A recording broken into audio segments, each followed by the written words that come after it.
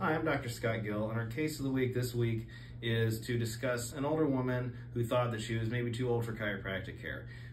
The truth is, you're almost rarely are you ever too old for chiropractic care. She already had a spinal surgery, went okay, didn't go well, didn't fix everything.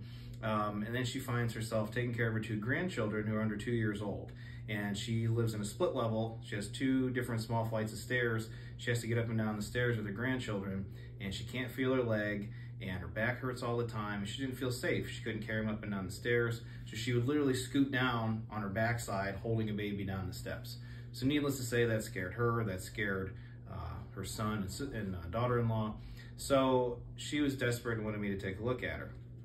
So I took a look at her. Sure enough, lots of lumbar spine injuries, but with the tables that we use here, like the one I'm sitting on now, it moves up and down. It's called a flexion distraction table. You can literally stretch the spine out a couple millimeters at a time, open and close the joints, reduce swelling, get everything loose down there and take pressure off of those nerves. So that's what we did, and over the course of several weeks, she was able to start walking the flight of stairs again. She got safe enough to walk the stairs holding her grandkids again, and to this day, here we are months out, no surgeries scheduled, no need for surgery.